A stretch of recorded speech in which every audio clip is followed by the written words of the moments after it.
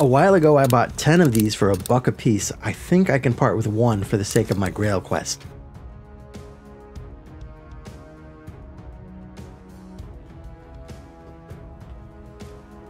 Heyo, is this Tim from House of Cards? Hey, it's Scott from Reindeer Studios. How goes it, buddy? Awesome. Get it? Awesome? Yeah, I'm pretty hilarious. Hey, I know you're a man with exquisite taste in baseball teams. I've got a special card just for you. You know I hate to give up my Indians cards, but I have a PSA 9 1989 score rookie and traded Joey Bell. It's pretty fancy. It also doubles as a fake phone. You interested? Yeah. I'm thinking $40,000. No. You can't blame a guy for trying, right? Okay, how about a $60 bill? Still no, okay. How about $60 and a marker doodle of Albert giving Fernando Vina the old what for?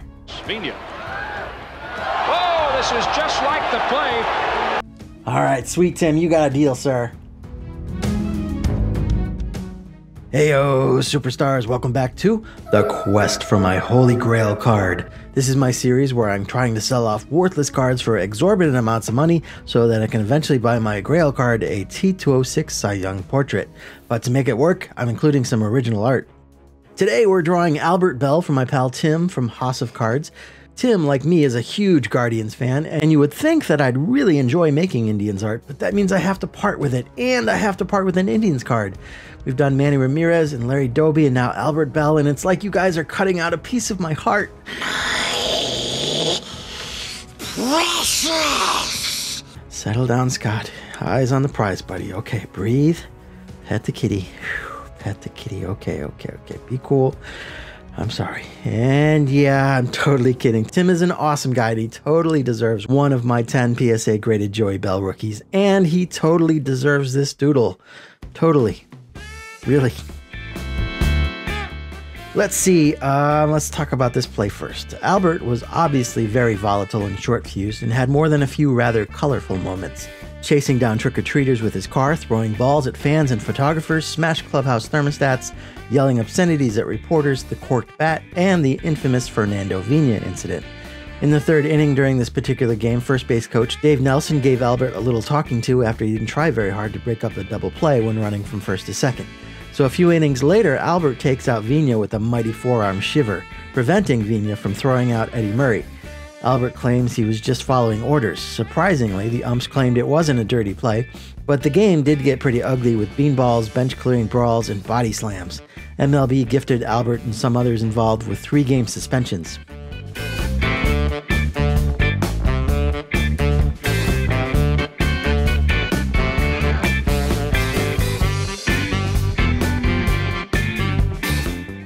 For lack of a better transition, I want to jump into name changes. Joey changed his name to Albert, and I don't think I've really addressed my feelings on the Indians Guardians name change. I'm not a hot take guy, and I like to mull things over, but Albert first. Albert is his real name, but he went by Joey. In 1990, he went to get help for alcohol issues. After receiving treatment, he decided to leave alcoholic Joey behind and go by his birth name, Albert. In the past, I would jokingly refer to him as "Don't call me Joey," but I think the reasoning for the name change was good and commendable. Even a troubled soul like Albert Belle can be good and commendable. I also think the reasons behind the Guardians name change are good and commendable, and you may disagree with me, and that's fine. I know it's a touchy subject, it does not make us mortal enemies, but a lot of you have asked what my feelings are on the subject, and there's a lot of history behind the Indians name, and I get that. The name change does not dilute my fondest memories of the franchise. My biggest beef has always been with Chief Wahoo. I liked him when I was about 10, the same way I like Garfield cartoons, but ever since then I thought he was rather stupid. Garfield and Chief Wahoo. Had they just ditched the Chief and kept the name, I would have been fine with that. But the problem with the Indians name, besides not being the correct nomenclature, was that no Ohio tribes really wanted to associate with the team, I think because of their reluctance to get rid of Chief Wahoo for so long. If they had the support of a Native American tribe, like many sports teams do, they would have been fine, but the Indians weren't honoring anybody with their nickname.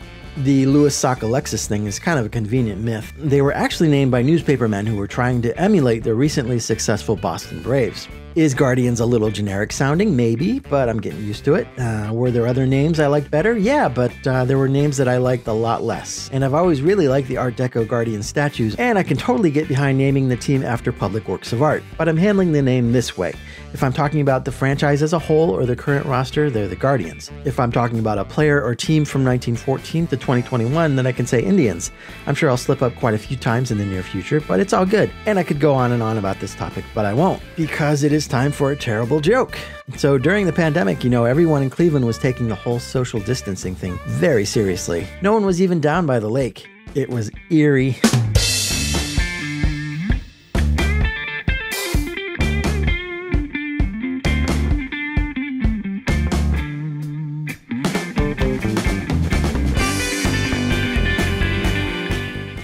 All right. There's Albert giving Vina the what for. Bang, boom, pow. 3 blips closer to my Cy Young card today.